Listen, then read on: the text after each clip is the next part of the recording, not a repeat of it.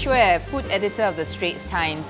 I'm here at Osteria Mozza at Hilton Singapore Orchard with Chef Nancy Silverton.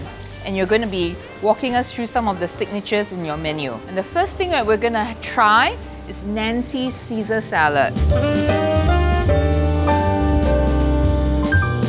So what do you usually think about when you get a Caesar salad? You get a big bowl full of chopped up romaine, right, with a thick Parmesan anchovy dressing with some croutons, right, and anchovies, right?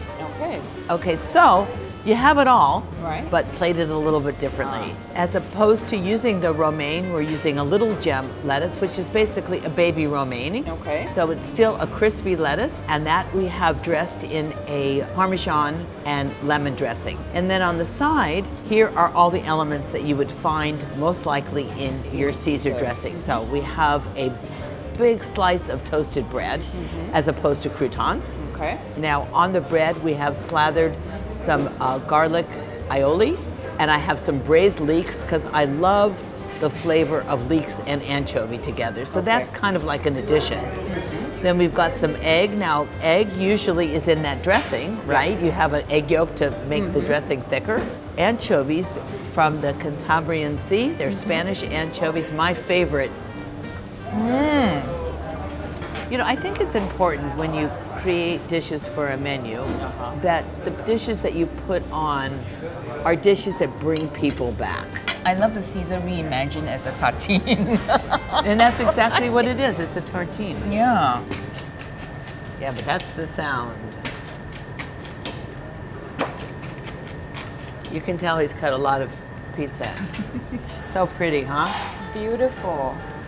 So when Chef Silverton opened Pizzeria Mozza at MBS, so many people thought that she brought artisanal pizza to Singapore. And I get to eat the first one in the new Osteria Mozza. So the mozzarella for this is the fior di latte we're bringing in from Italy. Pineapple. Right, honey pineapple, right? Yes, so sweet, a really good complement to the salty smokiness of the speck. ham. Yeah, right? This is like it's a better version. Yeah, this is like no Hawaiian pizza I've ever had.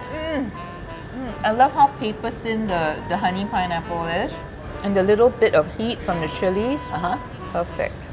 The crust is phenomenally light. So entirely possible for one person to finish the whole pizza. Sure. Thank you. You're welcome. Thank you. All of you will have to wait morning. 2 to 3 months to eat a pizza at Mozza. But I get to eat it first. You earned it. I did.